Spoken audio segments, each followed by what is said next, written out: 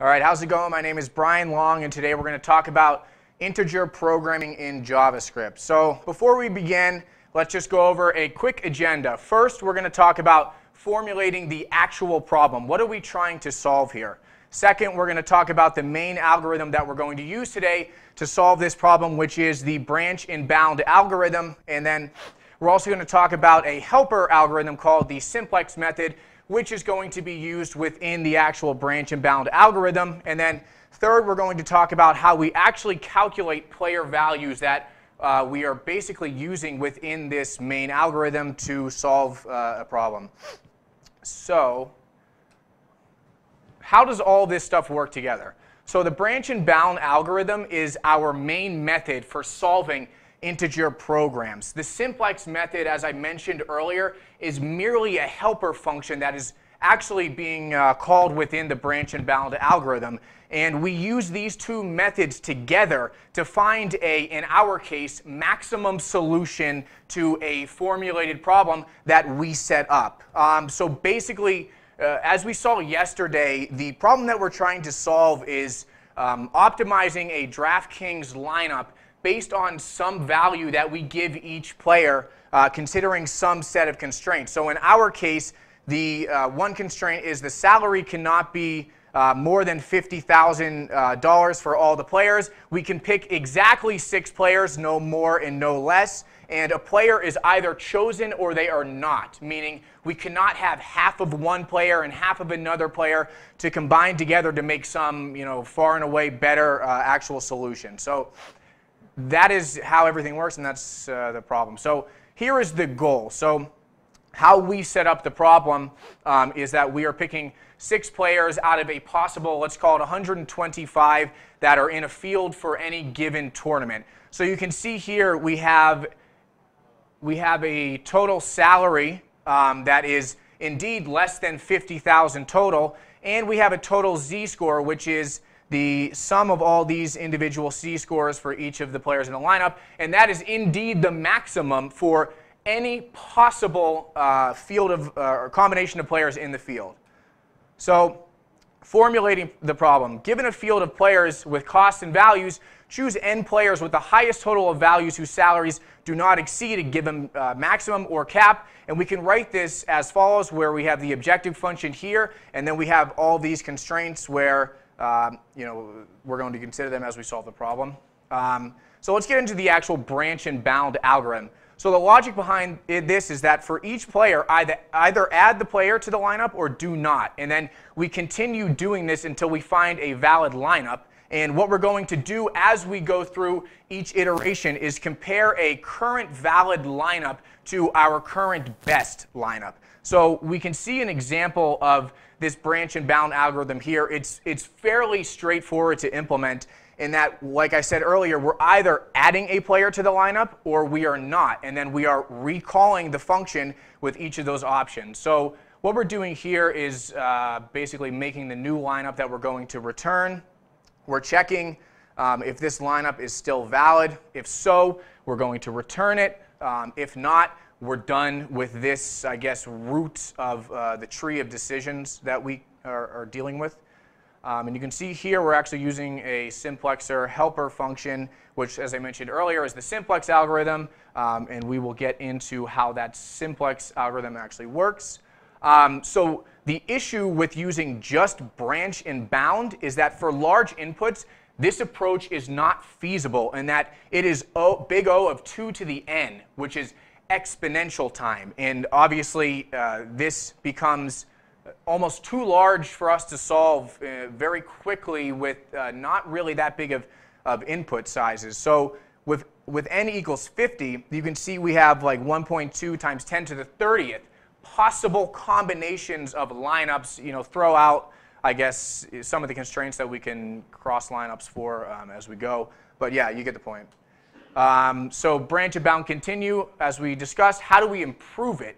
Well, we're going to use a simplex helper function that instead of saying a player is either a 0 or a 1, well, let's say the player is either between 0 and 1, meaning that we can have a decimal amount of some player. Now, what this does for us is it allows us to use the simplex method And yeah, we'll get into how that works here.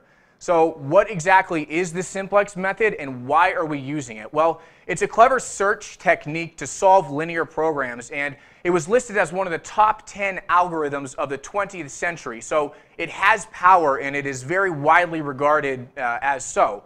So we solve linear programs in two phases. Basically, phase one is we find an initial solution. It may not be the best, but it is a solution. And then phase two, we apply the simplex method over and over again on this solution until we basically run into the optimal solution. So the way the simplex algorithm works is that we implement pivot operations on a matrix until an optimal solution is found. And basically, the matrix is the function that we assembled earlier, which is right here. You can see we have our objective function and constraints, and we can turn that into an actual matrix where we can do mathematical operations on.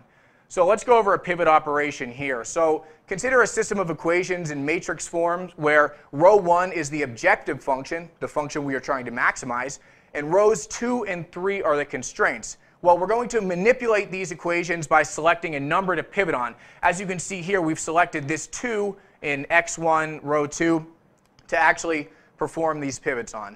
So let's actually do the pivot. Well, the way we're going to do this is we're going to multiply row 2 by -1 and then add it to row 1 to turn this value into 0 here. So you can see as we go across the line, we're manipulating row 1 here.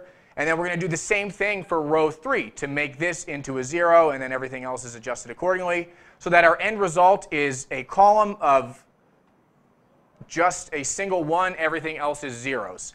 And we are going to repeat this operation until everything in the objective function is less than or equal to 0, at which case we know we have found an optimal solution.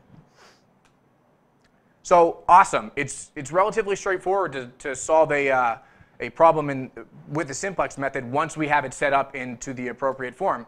So now what? We need to make use of this in our actual branch and bound algorithm. So how do we do that? So at each decision node, is the relaxed solution's optimal value plus the current lineup's value better than our current best global solution? Well, if it isn't, we know we don't need to explore this branch any further because the actual integer solution is going to be no better than the actual relaxed solution to that problem. So we can stop searching there and we continue on in our recursive calls.